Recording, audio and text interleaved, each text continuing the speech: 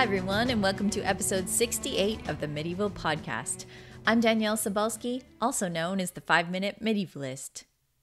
Before we get started with another awesome interview, it's time for me to let you know about a sweet deal just for you from Skillshare, because learning is pretty much my favorite thing.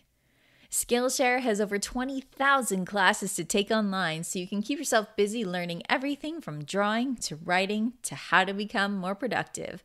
Their classes are offered as videos and Zoom workshops, and if you're feeling social, you can join groups to help keep you learning and keep you motivated. Sound good? Why not check it out? Friends of the Medieval Podcast can try Skillshare out for free for 2 whole months. Find out what sort of learning is waiting for you at medievalist.net/Skillshare. A lot has been written and produced about the Wars of the Roses in recent years, with a whole bunch of fresh ink spilled about the women involved in the bloody fight for the English throne. Everyone seems to love the end of the story too, with the mysteries around Richard III and the rise of the Tudors. And a few weeks ago on the podcast, Emma Levitt and I talked about the Yorkist king, Edward IV, and how he used jousting to further his cause. But in this colorful and vast cast of characters, there's one who always seems to be set out of the limelight, despite being the very epicenter of the conflict. One who today's guest aptly calls a shadow king, Henry VI. Today I'm speaking with Lauren Johnson, a historian, writer, and heritage interpreter who has spent many years digging into the Wars of the Roses and their aftermath.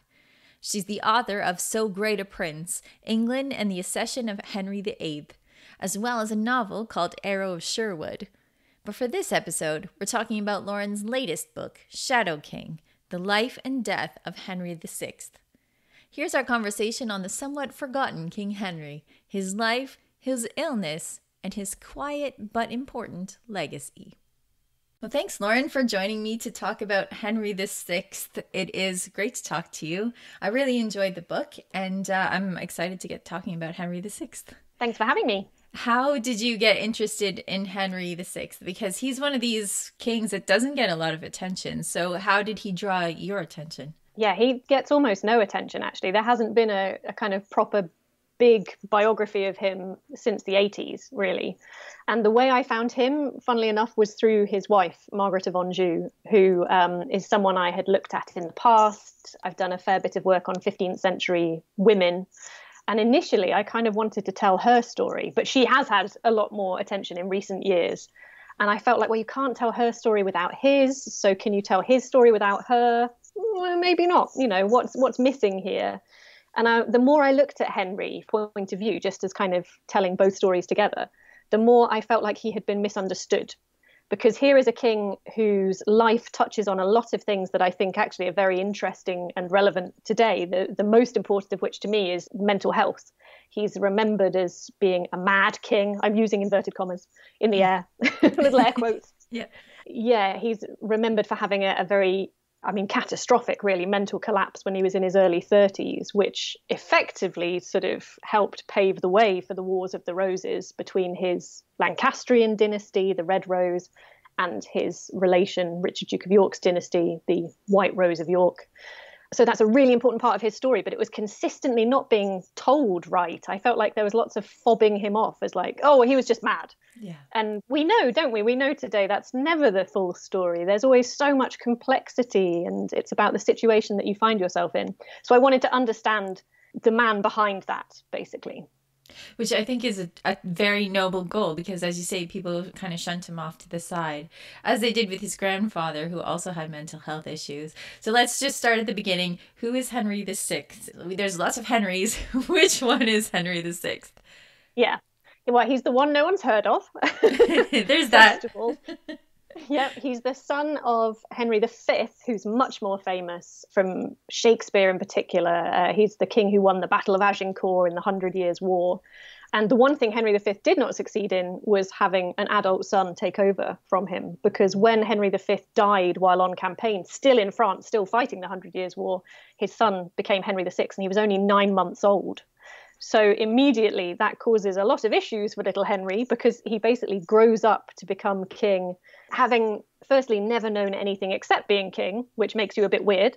And secondly, having never seen kingship in action, having never learnt from a father figure or anyone around him how to do the job of kingship, which I think kind of paved the way for a lot of the problems that he had later in life.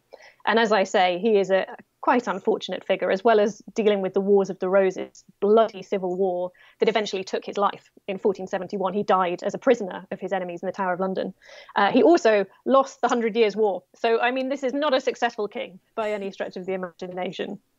So he comes to the throne at 9 months old, and he's always, even before he has his mental break, whatever we are going to choose to call it for our discussion, even as a young man, as a young king, he's not very decisive. He's a lover, not a fighter. So how does this kind of shape the country to begin with? I know. It's one of the things that's saddest about Henry's story, I think, is that right from the beginning, he seems like such a sort of loving, peaceful, kind-hearted, generous person. It's just that he doesn't combine that with kind of political savvy, I suppose. He's very well educated. He's very intellectual. He's very interested in education. He founds Eton College and King's College, Cambridge, two very famous educational establishments that still exist today, 600 years later. But he kind of just wants everyone to get along, really. And in a period in which there's already been almost a century of warfare between England and between France, that's just not going to happen. It's going to be messy and complicated. And the fact that Henry pursues this policy of trying to make peace with France rather than trying to fight the war with France, that causes a lot of problems and a lot of sense among the English people that he isn't really putting as much into the job of kingship as he should. Yeah, and we haven't really mentioned so far, but he is supposed to be the bridge that's building to bring England and France together, because he's brought the two houses together. So even as a 9-month-old, he's supposed to be the king of both England and France. Can you talk about that just a little bit? Yeah, he's the son of Henry V, King of England, and of Catherine Valois, who's the Princess of France. And that means that he inherits both claims. So he inherits the right to the Kingdom of England and of France. And in fact, his grandfather, Charles VI of France, dies almost immediately after Henry V. So before he's 1 year old, he is already King of England and France. And what I like, this is one of my top trumps facts about Henry. Loads of medieval kings and queens claim to have been, the King of England and of France. But Henry VI is the only one who actually is king of both places. He is crowned in Paris as a child. So he really did. He did succeed in being crowned. He just didn't succeed in actually holding on to any territory there. And you get at in the book that it could be partly losing his last holds in France that lead him into a catatonic state. So what happened that possibly was a trigger maybe that led him into this catatonic state? Yeah, the war with France had not been going well in general, really. And I think actually Henry V probably would, if he had survived, he would have changed his policy and gone towards peace himself at some point. But the trouble is that Henry's peace policy, Henry VI, was so unsuccessful that sort of bit by bit, pieces of France started to be lost as he got older and he moved into adult rule. So in 1450, he loses all of Normandy and northern France, which is hugely important to the English. There's a real, think of the Norman conquest. There's this real sense of history to those territories. And that leads to a huge rebellion in England. A number of Henry's chief advisors are assassinated. So a really difficult, traumatic experience for Henry to go through when he's nearly 30 at that point. For the first time in his life, really to face losing his kingdom and potentially losing the English kingdom to these rebels. And then 3 years later, he loses everything else. So all of the southern French territories go as well. And we're not completely certain, but it seems like there is a coincidence between the news arriving from France of the loss of these territories and Henry suffering what at the time is called a frenzy. He is suddenly smitten with a frenzy and his wit and reason withdrawn. Now, if there was any kind of frenzy, which we would think of today as being active and, manic maybe, that doesn't seem to be there for the whole of the rest of the period of his illness, which lasts about 16 months, although again, the sources are really tricky for this period and very patchy, so we can't be completely sure. But as far as we can see, he is described as being, as you said, catatonic. He's not moving, he's not talking, he's not reacting to people around him when they're talking to him. His son, his only child, is born 2 months into his illness and brought to him. And even that doesn't trigger any sort of response from him. And there's been a real assumption with Henry that maybe this was the result of schizophrenia, particularly schizophrenia inherited through his mother's line from previous rulers of France, which I don't entirely agree with personally. I think that actually it's not that Henry suffers a mental collapse and therefore there are problems in the kingdom. I think it's that he has dealt with an enormous amount of stress and anxiety and trauma in his life up to this point, and that in 1453 he just can't hold it together anymore. And I think we would say today it is a psychological break, but I think maybe it's triggered by depression of an extreme form. And I think that probably throughout the rest of his life, there are incidents where depression really takes over for him. Yeah. And if for somebody, so I'm thinking as you're talking that for somebody who is as religious as Henry is, this has got to be really difficult, all of the things that he is facing. I think about Richard II having kind of the same problem where, I'm king, and if I'm not king, who am I? And the same problem possibly being a factor in Henry VI, because if he's losing his kingdom, is he still a king? Do you think that, it's hard to get you to speculate about this kind of thing, but do you think that this factor of kind of identity and religion might have had something to do with it? Yeah, I do. And I think you're completely right about the importance of religion to him. I think he really felt the bloodshed that was happening in his name on both sides of the Channel in the end. I think he was deeply concerned about the shedding of Christian blood, as he put it, and wanted to do what none of his forebears had do. It was actually a really ambitious scheme to try and end the 100 Years' War. None of the previous kings had managed it for a century. What's interesting, though, is skipping ahead a little bit, in 1461, once the Wars of the Roses have broken out and Henry has faced real challenges from the Yorkist dynasty, he is driven from his throne. So he loses completely, just as you say, he loses any identity of kingship at that point. And what is interesting is he doesn't really try and regain his kingdom. The person who is regaining England for him is Margaret, his wife. And she is doing it sort of allegedly for Henry, but really more for their son, who is growing up into adolescence by this point. So I think as much as Henry was absolutely defined by kingship, as much as he felt the duty of it, I think it was quite an unwelcome burden to him later in life. Yeah, and maybe earlier too. It doesn't maybe his entire life. Yeah, and it's a really interesting time, because you would think that he has a live son, he has Prince Edward, and you would think that this would make everything more stable, but it happens to come at a time, Henry's instability, just as a ruler, happens to come at a time when the House of York is really powerful. So how does this start, the Wars of the Roses, when you have, Margaret of Anjou's in there as well? But I will let you explain it how you like. How does this begin? My impression of it, and I have to say that I am a bit biased because I've spent a lot of time with Henry and I feel very protective of him now because no one else does. No one else cares about Henry VI. I feel that effectively what happened is, like I said, in 1450 there was a big rebellion against Henry. And during the course of that, one of his relatives, Richard, Duke of York, was sort of invoked by the rebels, not for having been involved in the rebellion, but as a person who could come and maybe take control of government and make things right. And Richard, Duke of York, did indeed return to England. He'd been serving in Ireland up until that point, and kind of push Henry to try and make him his chief governor, basically. And Henry said no. And that's really interesting to me, because Henry was still capable then of sort of defying people who were trying to force him into things.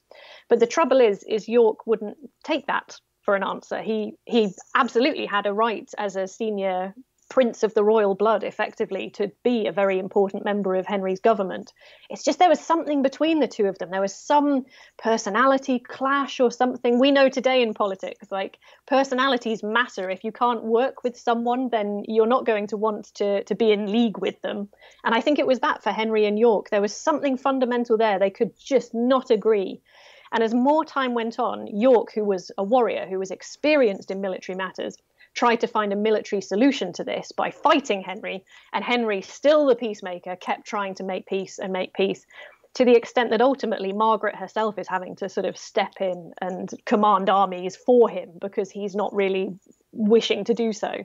So I think there's just this absolute clash of characters that throughout the 1450s leads to a complete fracturing of the political realm in England. And because Henry is not the sort of king who can impose himself on anyone else, he can't resolve the problem. Like literally his solution to the impending Wars of the Roses is to make all of the opposing factions, some of whom have been, their fathers have been murdered by their enemies at this point. He makes them walk through the streets of London holding hands.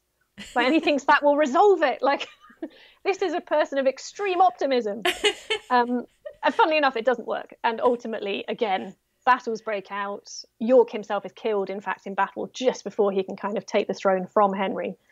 And as I say, ultimately that leads to Henry having to rely on Margaret really to fight his campaigns. Yeah, I just think that moment is the Love Day, right? The Love Day kind of parade. Oh my gosh, it's so sweet and optimistic, as you say, and it's just not going to work at all. But everybody kind of goes along with it while they're still plotting, while holding their the hand of their enemies. It's just... Yeah, the fact that Henry can't keep control of the situation is evident in the fact that you've got these two sides sort of lined up against each other. It couldn't be more clearly saying which factions don't like each other. And at the head of them is the Duke of York holding hands with Margaret of Anjou.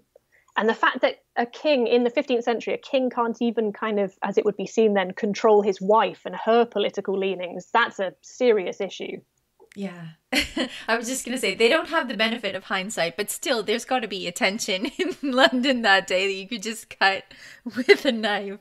Yeah. And I think that it's this rivalry with York that really gets Margaret of Anjou upset, because she's not really powerful before she marries Henry, but she has this idea of she knows what her role is, what his role is, and the fact that York is challenging him is a terrible idea. And then later, Henry actually disinherits his own son in favor of York. And I just imagine Margaret just losing it at that point. So how does that happen? Well, that's a very sort of complex moment in history, really. The one thing I would say is that Margaret of Anjou, when she arrives in England and marries Henry in 1445, she's only 15. Henry's 23.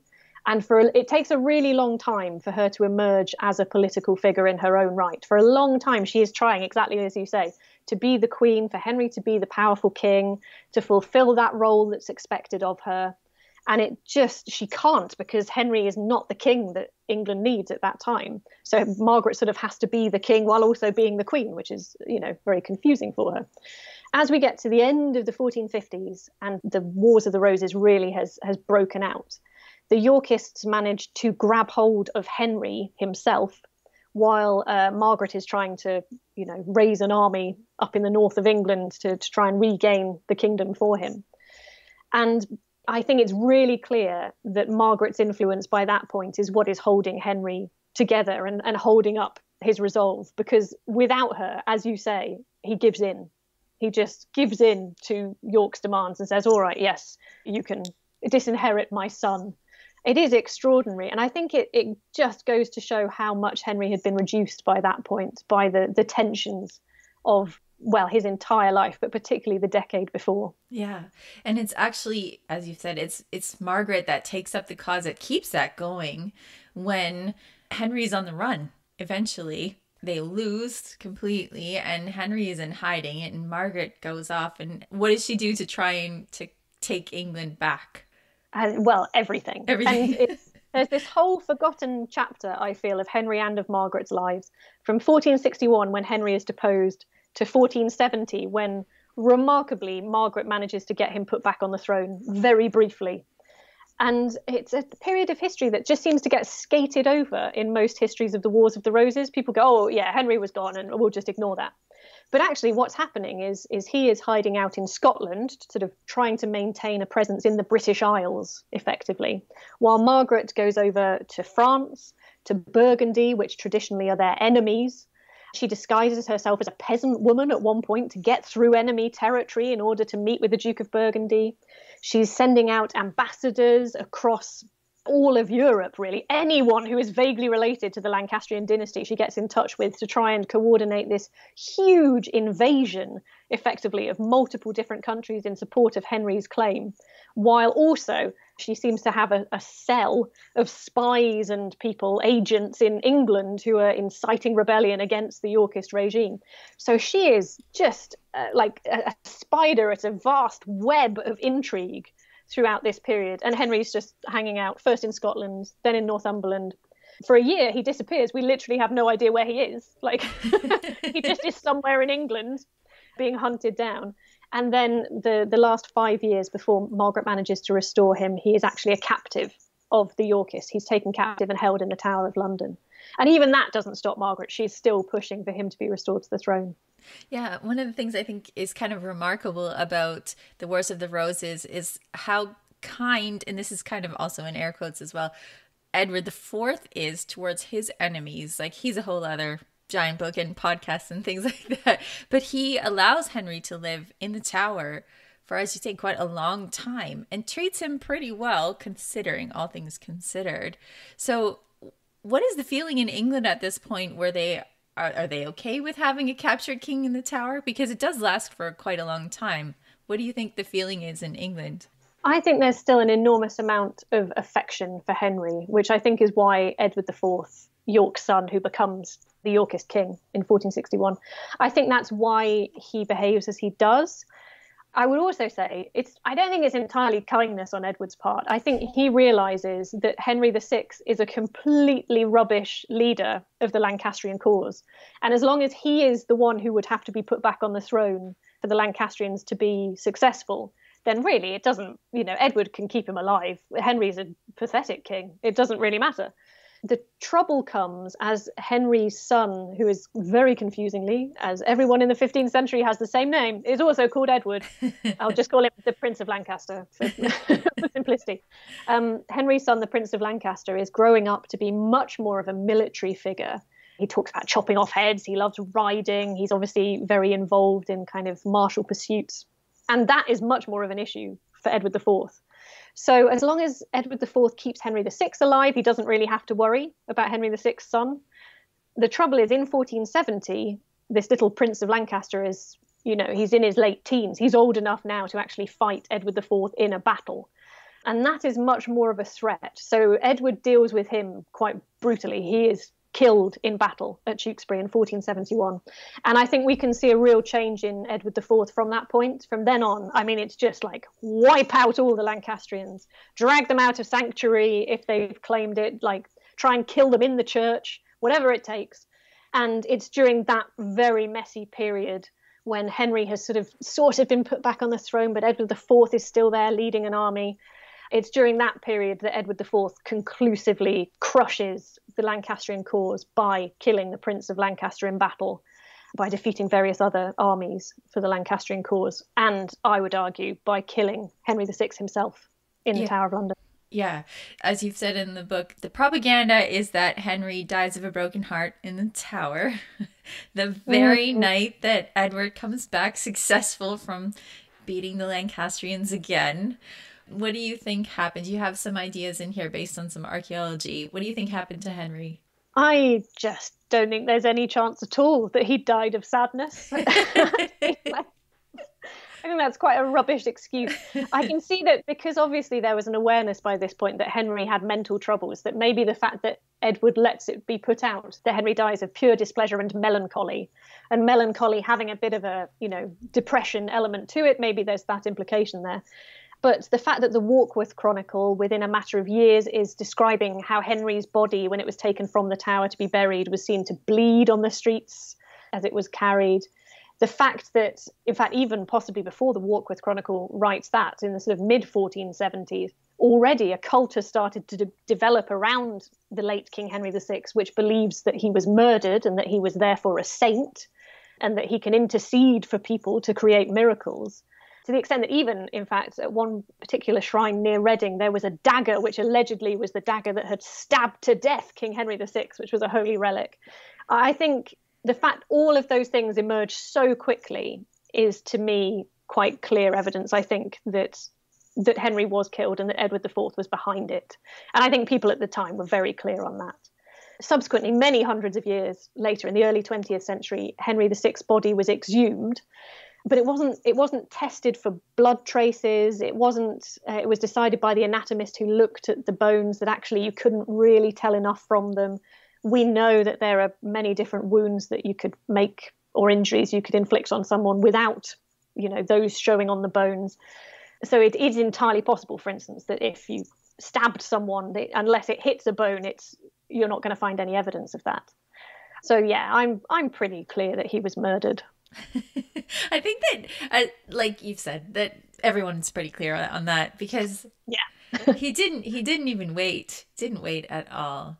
You've said that there is some gossip going around that Richard III was in the Tower that night, but it probably wasn't Richard that either did this deed or really ordered it at all. No, it's Edward IV is responsible for it, fundamentally. What's interesting, so it's the Warkworth Chronicle again, so-called Warkworth Chronicle, written in the late 1470s. So before Richard III has, taken the throne from the princes in the Tower, before any of that sort of myth-making comes on the scene, who says quite pointedly that there were many people in the Tower the night of Henry's death, but the only one he bothers to name is Richard, Duke of Gloucester, who is the younger brother of Edward IV. And it's interesting he chooses to do that at such an early point. And I wonder if it's because Richard, Duke of Gloucester, was constable of England at that time. So he was the man responsible for the carrying out of justice. We know that he presided over the executions of Lancastrians after the Battle of Tewkesbury. So maybe he was associated in people's minds with sort of being that sort of the instrument of justice, I suppose we would say.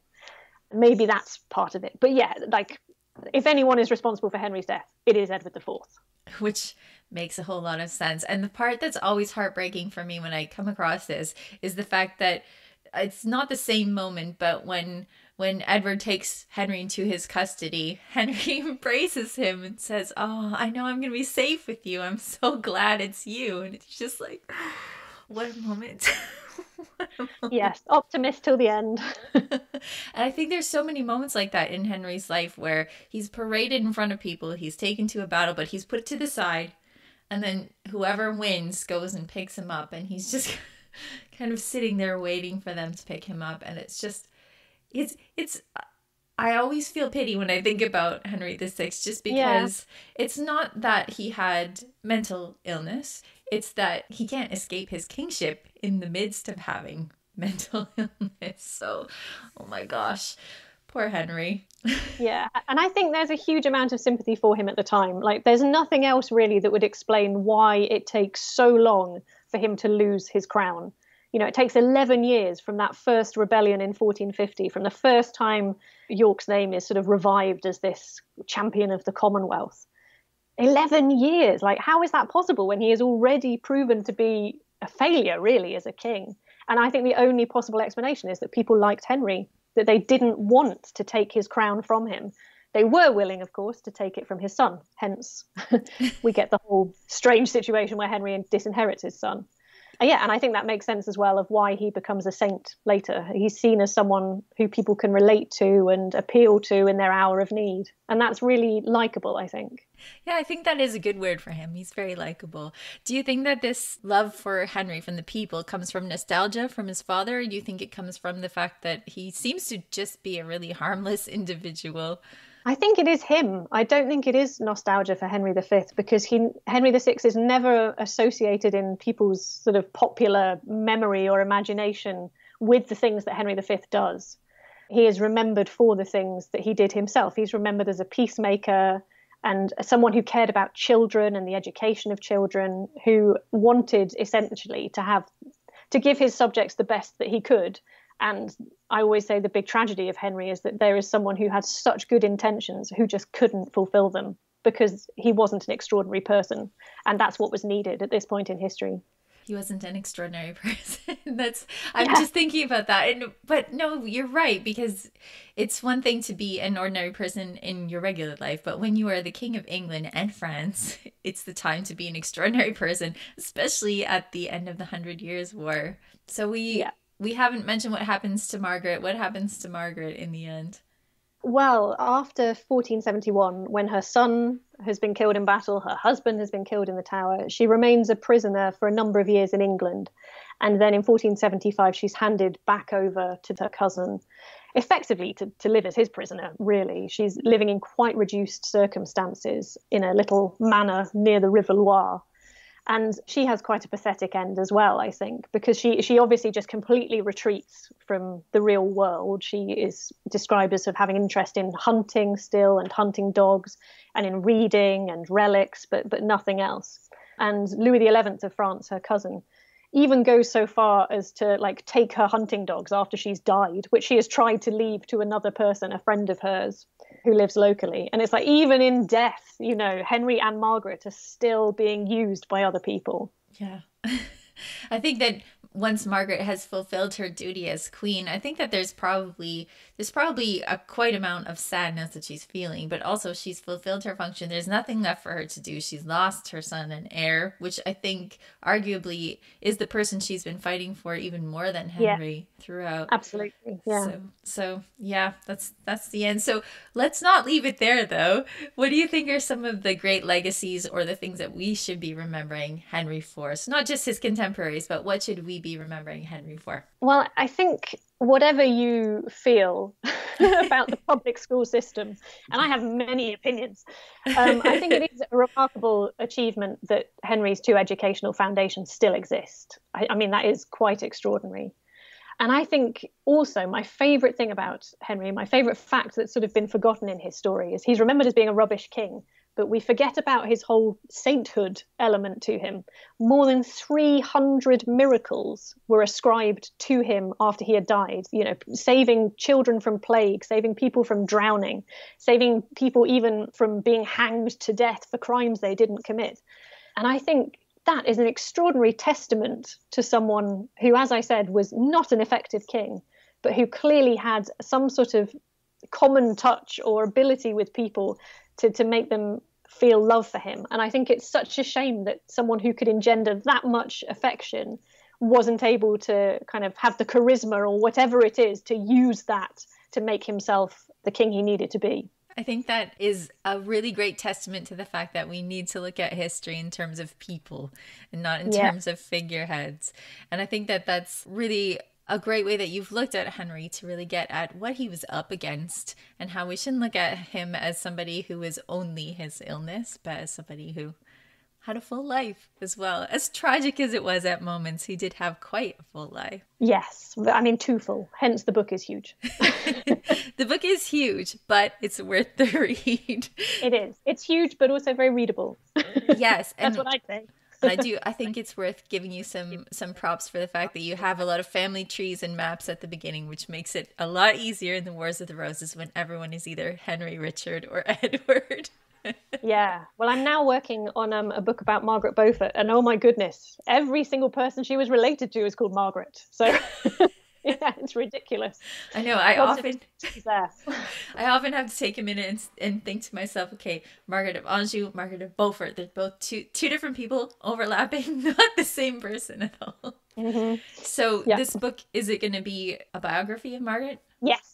Yeah, so it's a biography of Margaret Beaufort. Hopefully, what I want to do is put her a bit more into the context of her times, because I think she has been held up as this peculiar sort of tiger mom figure for her son Henry VII, the first Tudor king, and seen as sort of outside of her time slightly. And actually what I want to do is look at her, particularly in relation to the other women who were around in the 15th century and what they're going through, to make sense of, just as I tried to do with Henry, just to make sense of why she is the way she is and how she manages, in her case, to achieve a lot during her life. So yeah, you're going to be knee deep in Margaret's for a while. When is that book looking to come out? Well, hopefully late 2021, slightly dependent on if I can ever get back into a library or an archive. Yeah. Yes. Well, fingers crossed that is very soon. Thank you so much for talking to us about Henry VI. I really appreciate your time and the way that you actually look at this king that's so often forgotten. So thank you. Thank you for having me. It's been good to talk about him. To find out more about Lauren's work, you can follow her on Twitter at history_Lauren. You can also check out her webpage at lauren-johnson.com. That's Johnson with an H. Her book, Shadow King, The Life and Death of Henry VI, is available now at bookstores everywhere. Before we go, here's Peter from medievalist.net to tell us what's on the website. What's new, Peter? Hey, there's a lot new actually in the medieval world. Last week or so, there's a Viking ship being excavated in Norway, and it's the first time in over 100 years that they're digging one out of the ground. That looks like it's going to be a whole ship, although it's probably a bit damaged, a bit decomposed, but it's an exciting find that just kind of started last week, and they'll be going for about 6 months. So we'll kind of follow along on that. We also welcomed Catherine Walton to the team on a website. She's going to be looking at medieval peasants. So one of the two columnists we're having on that topic. Her first piece was about charms and medieval farming. So what to do if your cows get loose. That's always good to know. I'm looking forward to reading that one.